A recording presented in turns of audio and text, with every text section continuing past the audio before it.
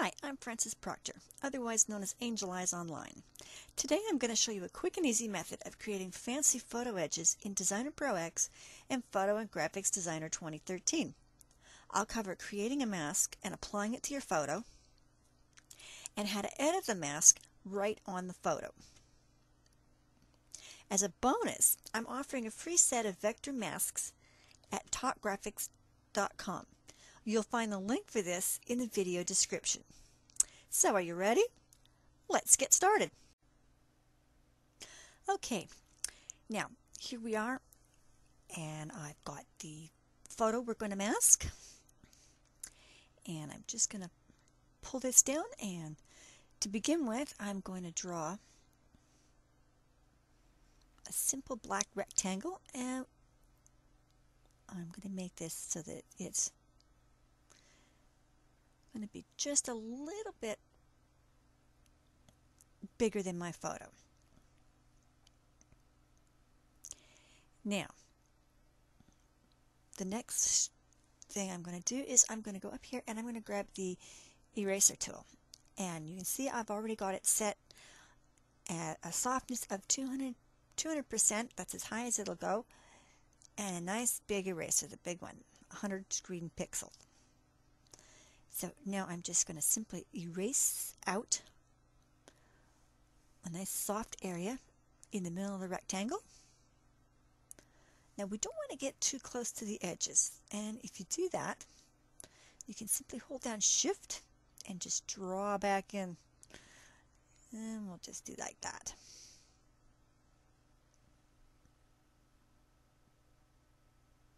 Now the Shift shortcut, I should say, only works in Designer Pro X, because basically it takes you to the Shape Builder tool. If you're using photo&Graphic Designer 2013, you will have to undo and erase again. Okay, now there's my erased out mask. Now I'm going to create some bubbles. So to do that, I'm going to select the ellipse tool. And I'm going to go down here and I'm going to make, whoops, deselect that. I'm going to make the ellipses white, because basically what I'm doing here is I'm working as a reverse image, and everything that is either erased out or white will, when the mask is applied to the photo, be the areas where your photo will show through and be opaque. The black areas will be where the photo will be transparent. So now what I'm going to do here is I am going to use the transparency tool, and I'm going to give this a circular transparency, and I'm just going to swap the center fill so it's transparent in the middle and opaque around the edges. Now I'm going to pull this out a little bit more, and then what I'm going to do is just go up here and adjust the profiles. Let's bring that center out a bit more. That looks good, and I'm just going to move this up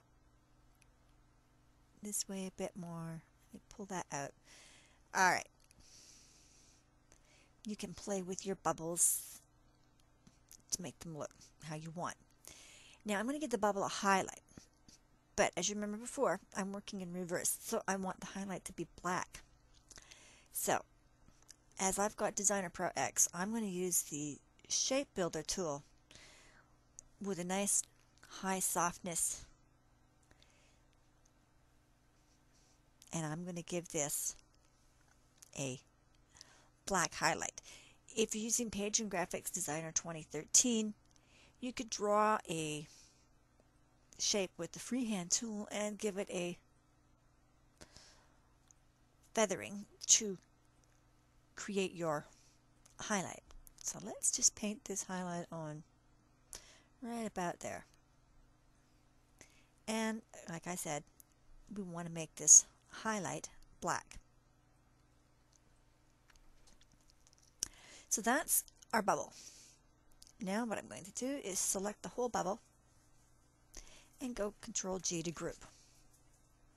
I'm going to pull the size of that bubble down because we don't need it that big. And I'm just going to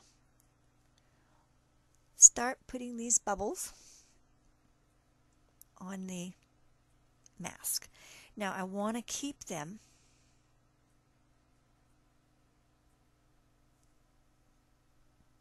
so they are. Make some bubbles of some different sizes and just maybe I'll overlap these ones. Make another one here. I'll make it even smaller. And I'm going to arrange them all around the edges of the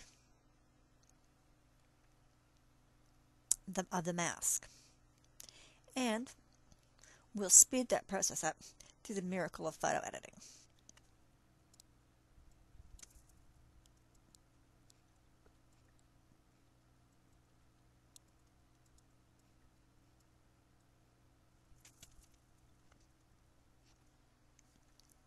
Okay, there now we've got them all around the edge of the mask. And I think I'm just going to select on the mask rectangle here, and I'm just going to pull this side out just a bit, just to kind of even it up. And that looks good to me. Now I'm going to simply group this mask using Control G again. And that's pretty much basically all there is to creating the mask. And to apply it to the photo is really simple. I'm just going to bring it up here now, and I'm going to put it over the photo. I'm going to align the mask now to the photo. And this is one of the reasons why I made it a bit bigger, and I kept the bubbles away from the edges a bit here to give us a bit of room around the edges so that we can completely block off all the edges of the photo and you get a cleaner result. Now, here's the magic. I'm simply going to cut this to the clipboard, Control X, and I'm going to right click on the photo, select Paste, and paste opacity mask. And there you go. That's all there is to it. Gives your photos a whole new look. Okay, now I'm going to show you how to edit a mask that's already applied to a photo. Now over here, I have a photo, the same photo actually, with a mask applied to it.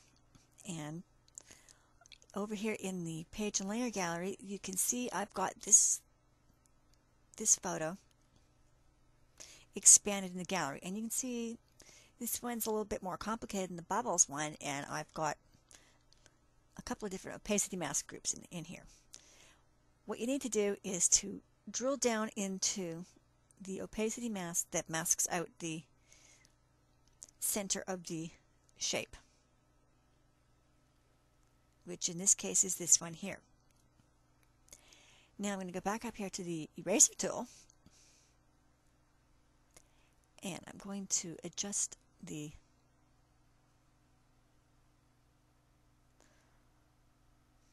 eraser tool here, and I'm going to, you can see I've adjusted the settings, and I'm still kind of playing around with them here.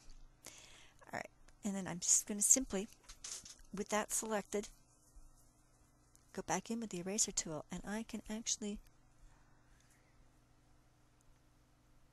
bring this up to create areas here that are a little bit more opaque than they were before. Maybe fill in some areas around here. And I'm going to zoom in here on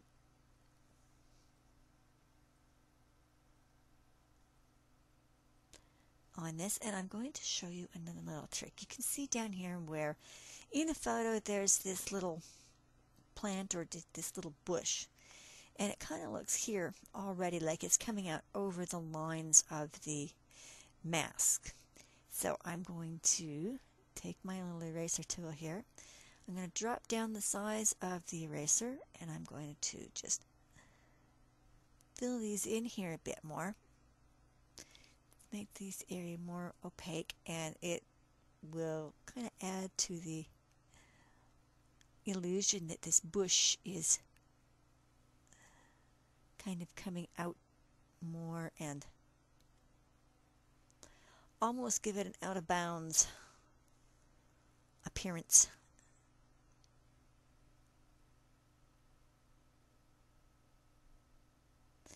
And maybe I'll just bring it out over here a little bit more too on this side.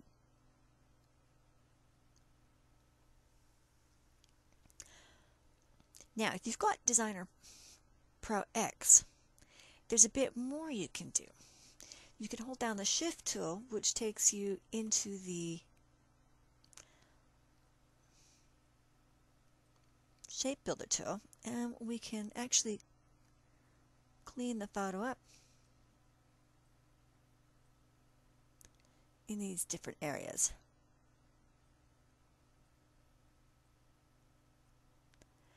And I think I'm going to just drop the softness down a bit for doing this, and maybe increase the size of this. And again, hold Shift. Yeah, there we go. And I can actually clean these areas up. And because I'm working on this object down here, and I'm not touching these, I can do this quite easily without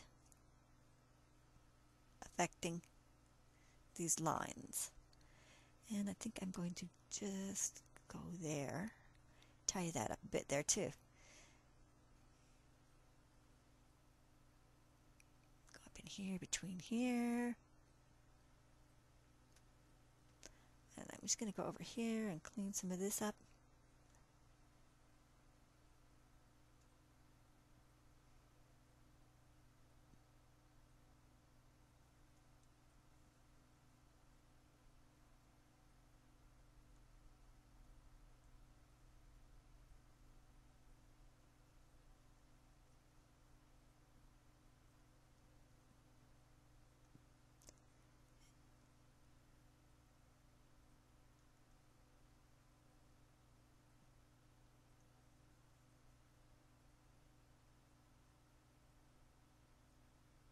And as you can see, it really makes it handy to be able to edit your masks to actually conform to the photos that you're masking.